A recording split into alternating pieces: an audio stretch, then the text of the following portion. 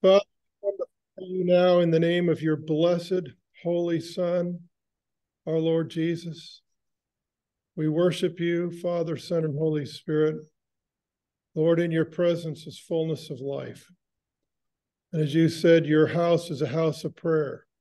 That before you, Lord, are holy angels, the redeemed of the Lord, who just constantly pour out worship and praise and adoration of you.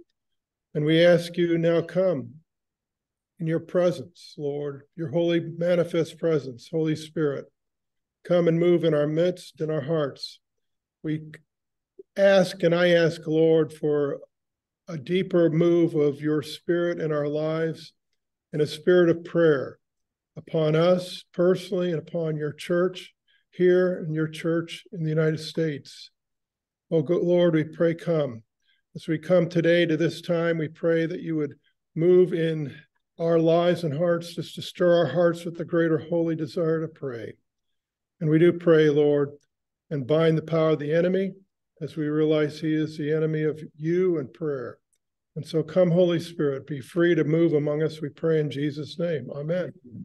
All right, and I've asked Jim, Pam's going to be handing out, ask Jim to pray for revival as we're praying every Sunday. Go ahead, Jim. Lord, we do ask that you open our hearts, individually, the church, the city. Yes, Lord. The world. Amen. To do it a new way. Bring your Holy Spirit and fill us. Yes, Lord. Amen. Amen. All right. Well, thank you, Pam, for getting those handouts. All right. And today, now, of course, we're continuing the series entitled, Lord, Teach Us to Pray, which is based upon Luke 11:1. And as we saw last week, this is the only request that the disciples asked Jesus to teach them to do. And he could have been anything. Teach us how to do miracles, teach us how to teach us how to interpret the Bible. But their one desire is to learn how to pray. And so today we're going to focus specifically on what I'm calling a holy desire for prayer. Now, all of us who are following the Lord Jesus Christ and being transformed in our hearts into the likeness of the Lord Jesus Christ will have a holy desire for prayer, to seek God and to pray. Now, this is because the fundamental purpose of God to bring about his will is through prayer. And you'll be hearing what I'm constantly going to be reminding us of through this series, that while God can do anything he freely chooses to do, he has sovereignly chosen to accomplish his purposes, fulfill his plans, and manifest his power through prayer. And so that, again, if we want God's will done in our lives, we will be people of prayer. Now, the Bible reveals there are two primary powers working in us. There's us. We have our mind, our soul, and of course in our body, but there's us with our own personal desires, but there's two other powers working within us. All right, the power of the flesh and the power of the Holy Spirit. Galatians chapter 5, verses 16 and 17 say, but I say, walk by the Spirit, and you will not gratify the desires of the flesh. For the desires of the flesh are against. The Greek word is kata, which means opposed. It's against, it's alienated against the Spirit. And the desires of the Spirit are against the flesh, for these are opposed to each other, to keep you from doing the things you want to do. Now, the flesh, I think perhaps most of us are familiar with that, but it's simply the reality of human nature, and specifically infused with, infected by the spiritual disease of sin that's fundamentally in our hearts and comes through our minds and our wills, so that then we act according to the desire of the fallen sinful nature or sin. Now, I'm going to be technical here, and it's just simply phraseology, but most of the time we're praying, less of me, more of Jesus. Okay. And the reason I'm being technical is because really what Jesus wants is more of himself in you. But it's the power of sin in us that turns us away from the reality of who Christ is in us.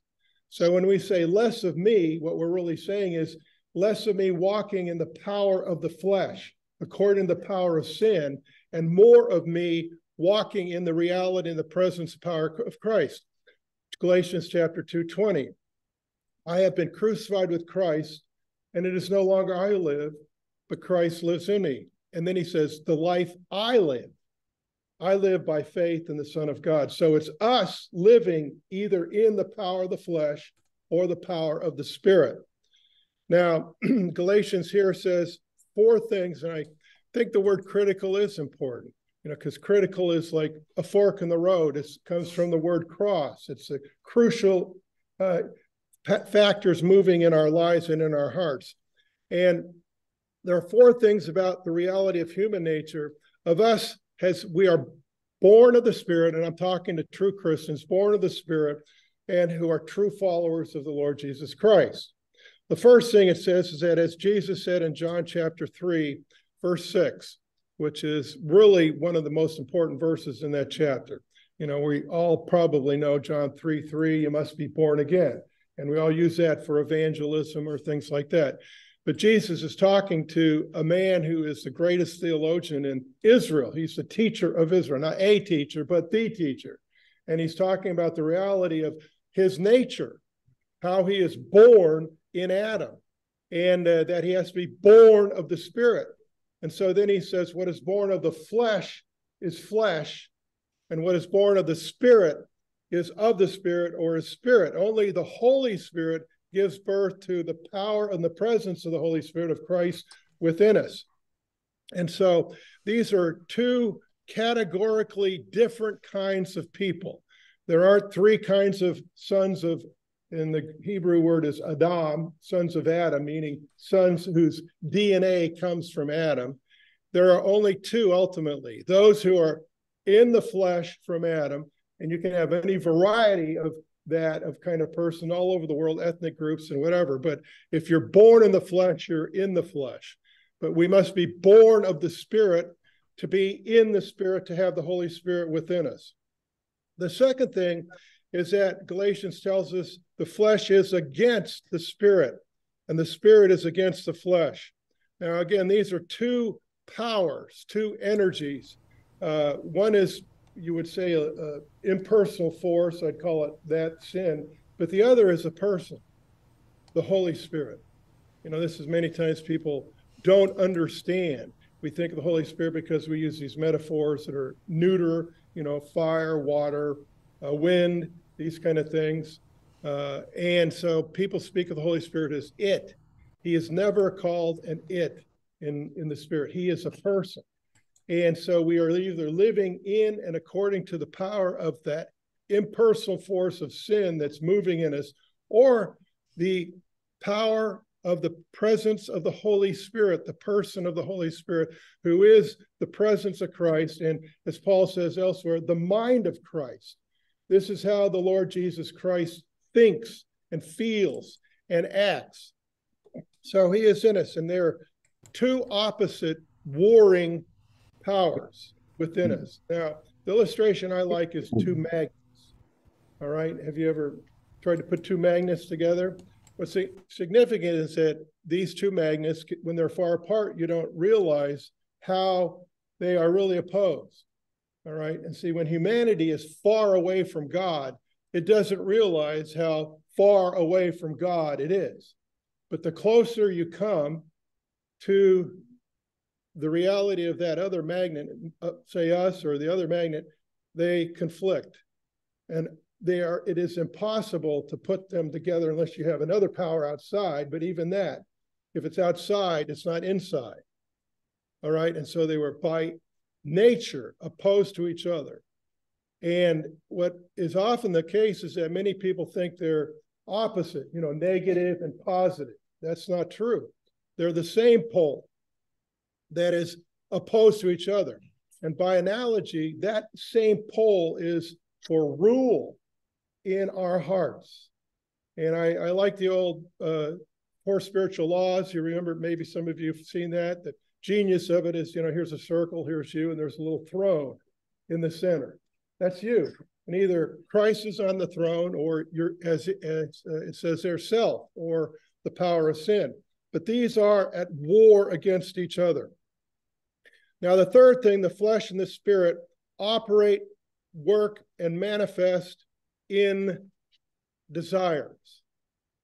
Now, this is one of the most important things about technically what is called the nature of humanity, anthropology. Okay, how do you work? How do you function? How do you make choices? Most people have no idea really of this fundamental reality. Every one of us are created by God to make choices according to our desires. All right, we either choose to live according to the desires of the flesh, or we choose to live according to the desires of the spirit. Now, there is, again, what is in us, our own, which you would say common. These are not necessarily unclean or clean, but if we're living in the spirit, those choices will always be in and of the spirit. Now, all of us are absolutely making choices all the time. There's certain things within us we're not consciously aware of, your heartbeat, or, these kind of functions, most of what's in your brain. But every one of us is making choices all the time.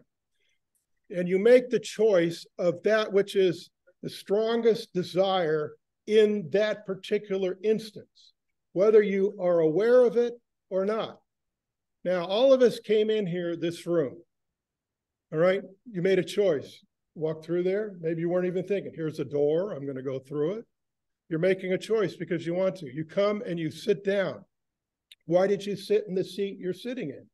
Well, there could be conscious reasons, because it was the only seat that was open. I like sitting on this side. I don't like sitting on that side. I prefer being in the back. I don't prefer being, those are all things, but you made the choice of what you wanted to do. Now, even when people are compelled to do something, you can take a gun to somebody and say, I don't know how, remember old Jack Benny? This is a long time ago, but he talked about how the guy came up to him and says, your money or your life? And Jack Benny's going, I'm thinking about it. But if you are compelled outwardly by some force, you still do what you want to do. All right, people die for the Lord Jesus Christ because they would rather choose to live for Christ. They desire to live and to die for Jesus rather than just to save their life. So every moment we're choosing. You got up today. Why did you put on the clothes you wanted? Well, there might be reasons. You might not even care what you look like, or there were real important reasons. I don't know, probably I getting into deep water, but probably most women got in front of the mirror and said, what do I look like? And because you desire to look good. And so that was functioning within you. And so that's how the Holy Spirit works in us with desires, and how the flesh works. And the more, and this is, I don't say this here, but in Romans chapter 12, verse 2, we are to be transformed by the renewing of our mind so that we can assess, make the judgment, make the discernment, assess and evaluate to know what is of God or what is of the flesh or just whatever. And so the more we grow in Christ, the more we will apprehend and be aware of those things going on within us. Now, also, these things can be from outside influences. The Bible talks about the world or the devil, all right? But those are simply outside forces. And when we live according to what the devil says, we do it because we want to do it. It's us choosing. Like that old comedian who used to say, the devil made me do it. The devil made me do it. You remember that one? Anyway, well, no, he didn't. The devil didn't make you do it. The devil tempted you, but you chose to do it. Some people, just one other thing, will say, have a consequence. They will do something, and then often they feel deep remorse, and they'll say, I never meant to do that. Well, see, that's really not a true statement. Okay, you meant to do that, but you didn't probably want the consequences of that choice. You regret what that choice caused to happen, the pain, the sorrow. And so if you say, I never meant to do that, what you really say, I never meant to cause the pain or whatever that's in this, but you meant to make that choice, because we all choose to do what we want to do. Now, the fourth thing it says is being born of the Spirit, we are to choose, and this is Paul's word, to walk. To walk, which means to live in, by, and according to the holy desires of the Holy Spirit, and not the unholy desires of the flesh. Now, again, desires of the flesh are what I'm calling unholy. Desires of the Spirit are holy desires. Now, I think all of us are familiar with the word walk, but I like the old NIV because it's old now. But anyway, because it says keep in step with, and when you walk with somebody, you can keep in step with them. Okay, when you hold hands with somebody, you can keep in step with them. Put your arm around them. The more you're close to them, the more you have to be in step. You don't want to step on each other's feet, but the closer you get to somebody, the more you're going to be walking with them in alignment, in tune with them. And so the closer we live in the presence and the power, the mind of the Holy Spirit, the more we will be walking in and according to it. Now, how do we do that also with the reality of the desires of the flesh had come up? There's one word, death. That's what it is. We crucify, we put to death the desires of the flesh. Now, what does that mean? I don't mean that somehow it's no longer there. What it means, ultimately, Romans 6 says, we choose to realize we are dead to that.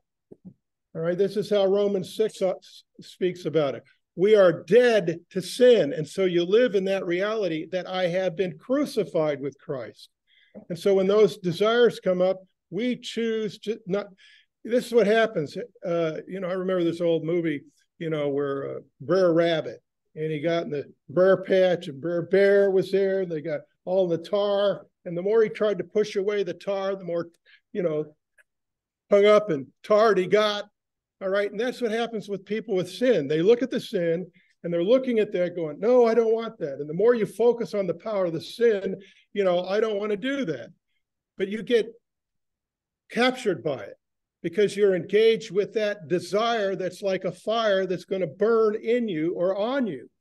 Now, the actual way that Scripture says to overcome that is to realize your true identity. I am dead to that. All right, just think of a guy in a casket. I remember another movie where this guy was dead in a casket and people came up and pushing him and sticking him. Remember Charade with, Cary Grant? But anyway, sticks him with a pin to make sure the guy's dead. He didn't move because he was dead. But see, when you're dead, you don't respond to that power that's outside. And so when we encounter, I'll give you probably for men, at least more and more for women, but just think of pornography. All right, there's a desire. Maybe the enemy comes or thought comes, and the Bible speaks of it as a fiery dart. It's a thought that goes into you. It's a flame, and it's intended to impact, go into your spirit, into your mind. A flame is that desire that will come up. Now, you either look at that flame and engage in it, you come more, or you go, I'm just simply dead. I'm dead to that. It no longer has dominion over me. It's not my identity. That's not who I am. And so you realize who you are, what you are in Christ, and you live in that identity, that reality. This is who I am in Christ. I'm dead to that. Some of us have heard of Augustine or St. Augustine. He had a profligate life.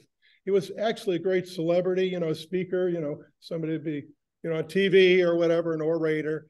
And he lived a very immoral life. He came to Christ and his life was totally changed. And one day he was walking along the road and he encountered a woman that he used to, have fellowship with, if you want to put it that way. And she comes up and says, Augustine, it's me, it's me. And Augustine said, yes, but it's not me. He was dead to that. No longer Christ lived in him. And so we are to choose to walk according to the desires, to be dead to the desires of the flesh and walk according to the desires of the Spirit. Now, when we walk according to the desires of the Holy Spirit, who is operating, working, and manifesting in our hearts, we will have the holy desire to pray. Why is it? Well, the Holy Spirit is a praying spirit. All right. We read in Romans chapter 8, verse 26, for the Holy Spirit intercedes within us according to the depths of our inner being. He is a praying spirit. The Bible speaks of pouring out the spirit of prayer upon God's people. That's Zechariah 12:10. When God intends to bring revival, he pours out the Holy Spirit to move people's hearts to pray. And so when we are living in the Spirit, the more we're transformed according to the desires of the Spirit, the more we will want to pray. All right, the more we will have the desire to pray. Now, this doesn't merely mean that we'll agree to pray. It's good to pray. All right, I don't think anybody here, if I took a poll and says, do you think it's good to pray or not good? Nobody would say, oh, no, it's no good. All right, we all believe that. And, that it would be good. Even probably all of us would say, yes, I should pray. But agreeing it's good and knowing you should and doing it are very different things. And the way that we do it is that we live in according to, and I'll use this word, cultivate, or allow ourselves to become more and more conformed to the holy desire of prayer within us. Prayer will become a priority of our lives. And I think this is important. We will intentionally set apart. Now, that word is another word for this in Hebrew is kadosh, in Greek is hagios. In our words, it's holy. Holy, in essence, means set apart. All right? And so that's what I mean. When we have a holy desire for God, for the presence of God, for the will of God, we will set apart the holy desires of our heart, will set apart time to God, both individually in our lives, it's intentional, and with other people. We will want to pray with other people. And so we will learn to do in this, and then I say to learn to do everything by prayer. Now, thinking about this too, it doesn't mean that you're constantly going around asking for requests. Lord, help this, help that, because if you saw last week, prayer is many, many, many things. I think probably one of the greatest things of just being in a spirit of prayer is just praise and thanksgiving. Paul constantly say prayer with thanksgiving. And so people who are thankful, who are just in the Spirit of God, who are whatever it is, you're thanking God, you're praising God, you're just worshiping God, you're loving him, you're in the spirit of prayer. And when those occasions come for requests, then you're in the spirit to pray. Now, the Bible clearly reveals that those who are filled with and live according to the desires of the empowering presence of the Holy Spirit in them make prayer a priority of their lives. Now, we can see this. You look at the Lord Jesus. He was born by the power of the Holy Spirit, anointed by the power of the Holy Spirit. And as we saw last week, it was the priority of his life. Every single important event in his life was preceded by prayer. His whole life was a life of prayer. And now he is praying. He is the greatest example of the person of prayer. Because the apostolic church was filled with the Holy Spirit, it was a praying church. And so we see these attributes, these essential characteristics of what is called the apostolic church. It says they devoted themselves. This again is this word intentionally set apart. I think it's important just to think of it like this. I got a calendar. I have time in the day. Here's things I have to do, but where is my time with God? All right, where am I going to set that part? Now, sometimes things come up and, push that out. But, the way I speak of it, unless you're providentially hindered, which means somehow God allowed something happen in your life, you are setting apart that time to pray, to seek God. And I think it's very important, again, to pray with other people that you set apart. If you're married, to set apart time with your spouse. But they devoted themselves to the teaching, fellowship, breaking of bread, and the prayers. Now, when you look and think about the culture of the early church, the apostolic church, there's two major places of worship in that period of time, the temple, all right, and the home, house churches, all right. Now, the temple was what I would call the institutional worship. People came in, they came out, you can roll around, you can talk, you can do everything, but the service is going on. All right. And this is often what happens here. The service goes on and it's to worship of God. But people can be, okay, whatever, you come in, you go out, and you think that the service itself is going to somehow absolutely change your life or whatever. But if you're not engaged, if you're not really worshiping, you're not in the spirit, it's not any more than Jesus spoke to thousands of people and the word of God was not effective in them. Now, the heart of the early church, and we see this in Acts chapter 2, was the home. Because church, as we know it, a building that's an institutional, has a religious service, did not exist in the early church until the time of Constantine. The reality of the church was in the home or home bases or groups. And often when, for example, I mentored a guy that was from Africa. And when I tell you how many churches he started, you'll probably be astonished. 85,000. Now you think like, well, did they have enough building material or whatever? No, they didn't. That's not the way the church functions in most Africa. There are buildings, there are places, but I heard somebody talking the other day, there wasn't a church in this certain country, but there were all these Christians who met together. Well, what they're talking about is a building. The church was there, the presence of God was there, and this story comes to my mind, but I'm involved in a ministry called the College of Prayer, where we're teaching people all over the world. And there was 5 people who came to a conference about 5 years ago from Mauritania. And if you know anything about that, that is one of the worst places for Christians on the planet. These guys had to sneak out to go to the conference, which was in Africa, to come there to be just taught and counter the reality of the presence of God, how to worship God, how to pray. They went back, they began to pray in their homes. What happened, and this is what happened, people next door to them would have a dream, and it would be Jesus in the dream with the person in the house. They'd hear a knock on the door. They'd come up to the door and they'd answer it, and the person would say, I had this dream, you were in it. Do you know Jesus? Yes. And basically, it went now their families to other families who would be in homes. These people are praying, seeking God. So it went from 5 to 500 people now who are just meeting in places of prayer. And this is how the early church went. And what happened? Then moving on, number C and 3, because the leaders of the apostolic church were filled with and led by the Holy Spirit, the first and foremost priority of their lives and ministry is prayer. Now, notice what the word of God is. They're having a crisis. Okay, if you know Acts chapter 6, the Hellenistic Christians are coming in, Greek speaking, and the Jewish Hebrew or Aramaic Christians are there, and there's cultural conflict, which is always what happens. You know what happens when churches grow? More people, more problems. Anyway, and so here they're having a problem.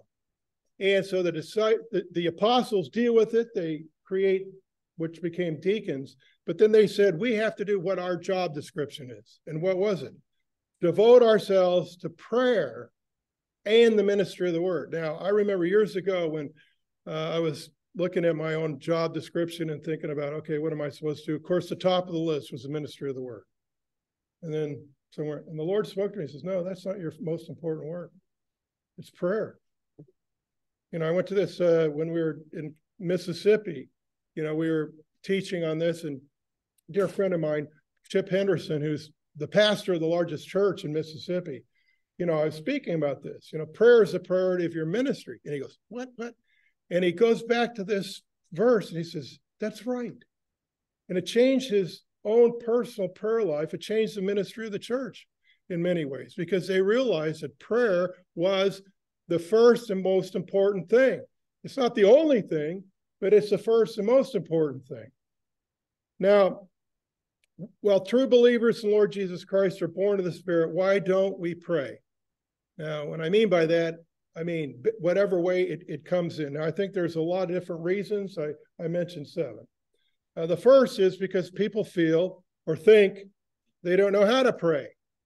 I don't know how many times I encounter people, well, I just don't know how to pray. Well, if that's the way you feel, bless you, because that's exactly how the disciples felt. They came to Jesus and said, Lord, teach us to pray.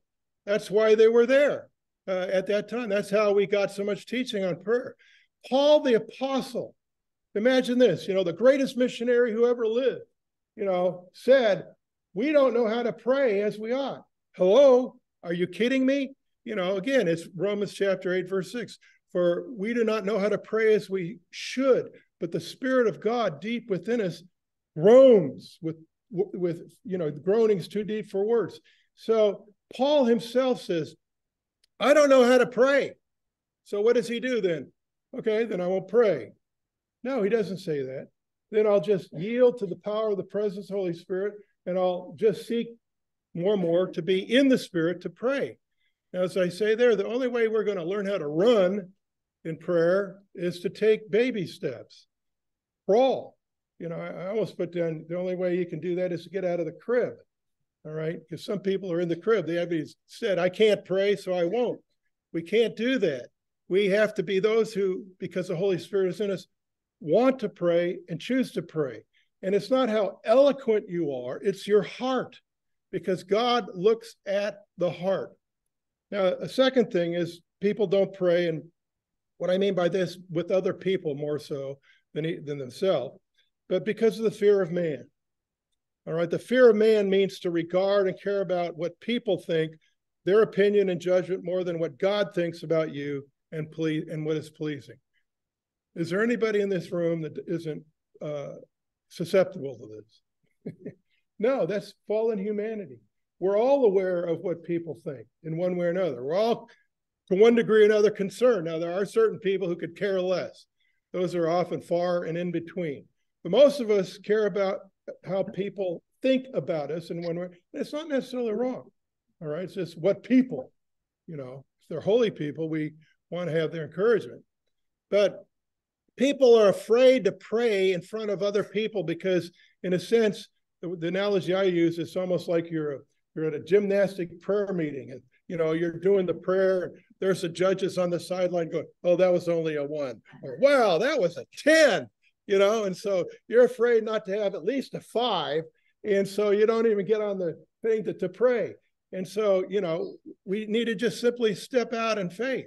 And I don't know anybody here, really, when you sit down and think about it, if you see a baby walking and just making baby steps, you're not going to go, oh, what's the matter with you, kid? You're not in the Olympics yet? You're not going to do that. You're going to go, yeah, taking baby steps. Yay. And this is what we need to do. We should not let the fear of man, but the love and the fear of God move in our hearts. Number 3, we don't pray because we become discouraged when God doesn't answer our prayer. Now, we become discouraged in heart, and this is important. Now, the core meaning of discouraged is the word core, and the word core means heart. So we become disheartened. We become discouraged. It's not like, yeah, I don't have any more bravado. It's like my heart. It's like your heart has got a flat tire. The air's gone out of it. You're just moving along. Why? Because we encounter disappointments. We encounter trials, discouragements that go along. And when this happens, often people find it difficult to pray. You can turn over now. Now, when this happens, guess who shows up? The devil. He's always looking for an opportunity, And when he got done with Jesus, Luke says he waited for an opportunity to come back. So the devil comes along and just puts that thought in your mind. You call it whisper. And often most people aren't even knowing it's the devil. They just think their thoughts come, why should I pray? Nothing ever happens. What good is it? And then you can even get to the point where, well, God doesn't really care, or even God doesn't love me. Now, this was something that Jesus encountered, not only reality, but realized the temptation of it. So in Luke chapter 18, he told a parable, and Luke, writing under the inspiration of the Holy Spirit, says he told this parable on purpose. He says they ought to pray at all times and not lose heart. Now, here's his caring, loving concern that he knows where we're at. He knows our infirmities. And so he goes on in this place to talk about a parable probably all of us have read it in one way or another, but it's the widow who is absolutely without any influence of the culture, comes to this judge who probably in that city or culture is, the most powerful person, who doesn't care about God, who could care less about people. She keeps coming to him, and the word is literally bother. And he says, I could care less about God or people, but this widow keeps bothering me. I'm going to finally give her what she wants. Now, Jesus said, this is the way we ought to be with God. I think of it as bother the Father. I mean, how many people go, well, I don't want to bother God. Well, Jesus wants you to. The Father wants us to bother God, to keep it up, to keep praying and not to lose heart. Now, 4, spiritual decline. Whereas when we become discouraged, we have difficulty praying. When we are in spiritual decline, we don't pray very much. Now, it's not like you never pray, you're in an auto accident, help, okay, something like that. But people don't pray very much. And it's what Jesus said about the parable of the sower, the weeds and the desires for other things come in and choke out the desire for prayer. When revival comes, God's people pray. Psalm 80, revive us and we will call upon your name. And this is why we must have revival, because people are in spiritual decline. They're in spiritual decline, and really the greatest evidence is how little prayer is being done in their lives as well as in the church. Together, the fire has basically gone out. And so the fire of the reviving presence of the Holy Spirit must come into their lives. Now, number 5, because of unbelief.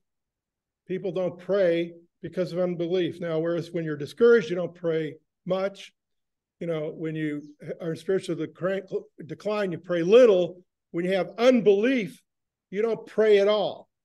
Now, I think theologically, the root sin of the human heart is not pride. That's the result. The root sin is unbelief. Sin separates us from God.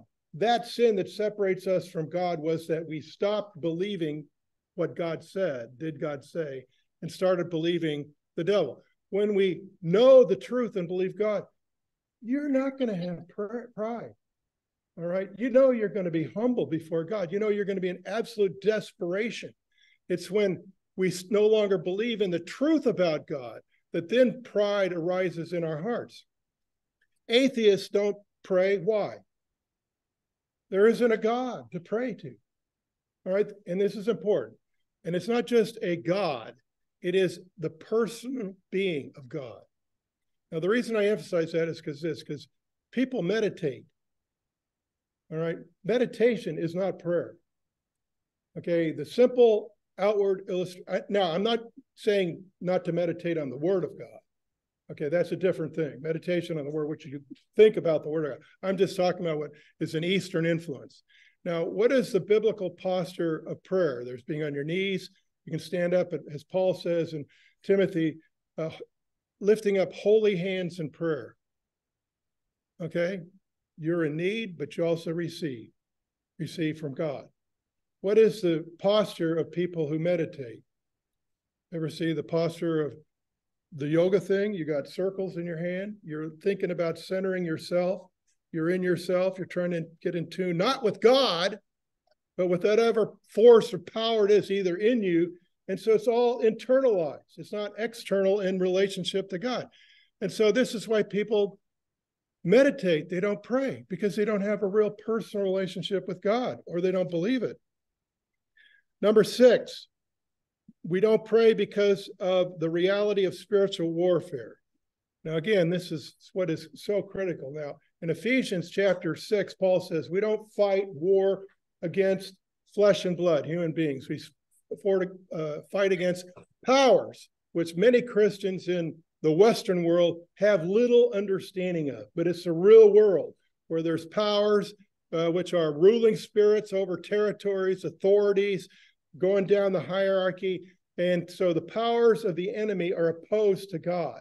And so Paul tells us to put on the full armor of God. If you ever studied that, it's, the belt of truth, the breastplate of righteousness, these things, these are all in one way or another about Christ and attributes of Christ. But then in verse 18, he says, praying at all times in the Spirit with all prayer, supplication to the end, keep alert with all perseverance. Now, I find it very significant that Paul doesn't identify prayer with a piece of armor. There's truth, righteousness, salvation, the gospel, shield of faith, sword of the Spirit, okay? He doesn't say prayer is a piece of the armor, because I believe prayer is the battlefield.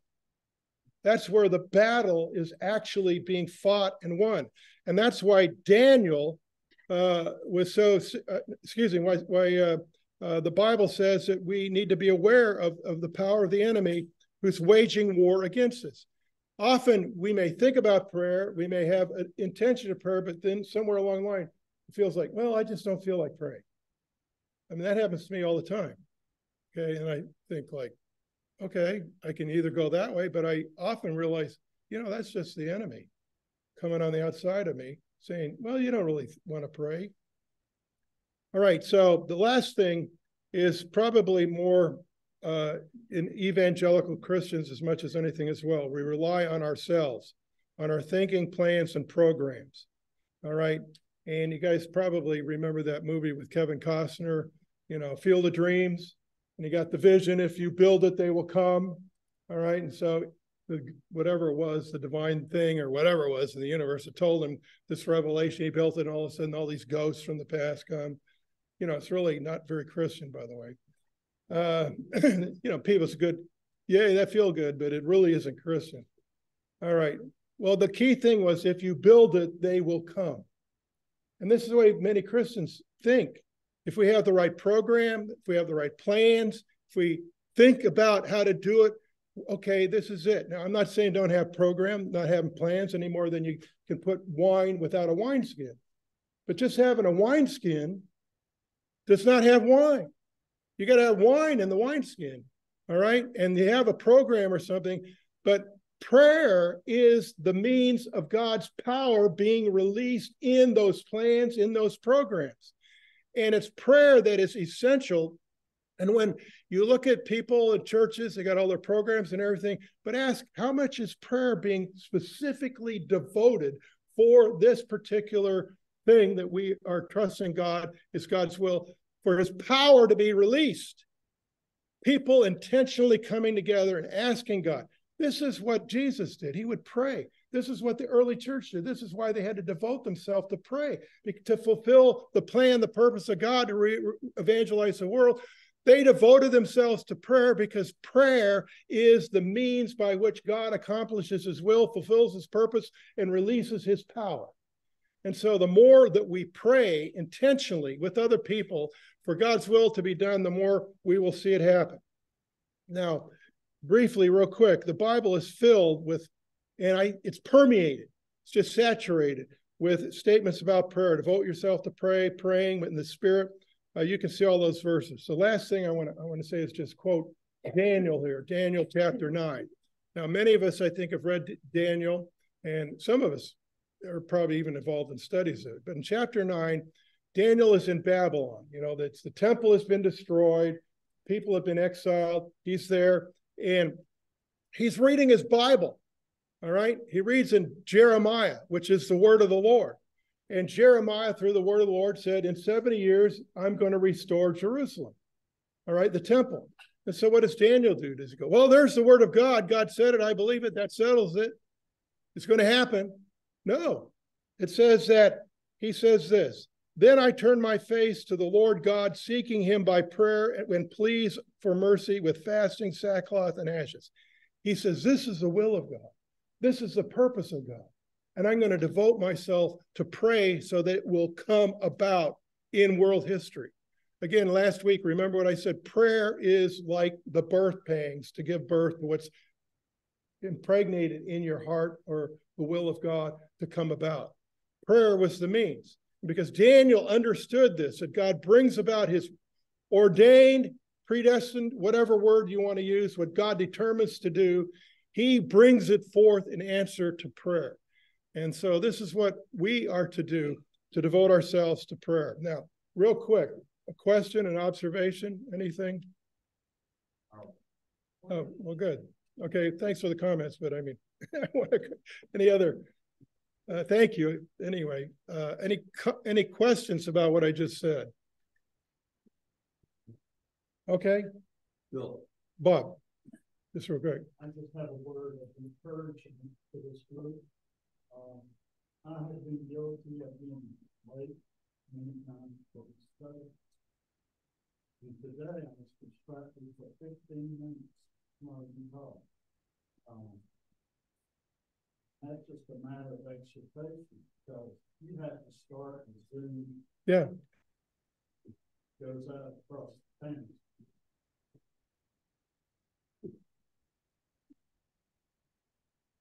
Circumstances and maybe new ways that I've been thinking lately, because the word of what being taught, I don't know. To me, this is like a gym. Oh, good. Thank you. Thank you. And one other, you got a question here. You got real quick. No. Okay. Then I'm going to ask, let's close. What I'd like you to do is just close your eyes and hold your hands out to God and pray. You can pray out loud or pray in yourself, but just say, Father, I love you, and I desire for your will to be done in my life.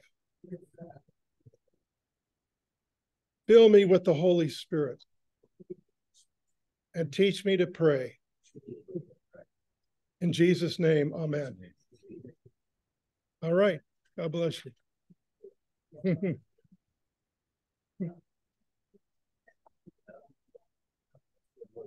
Oh, good. I was going to say, in the Army, yeah.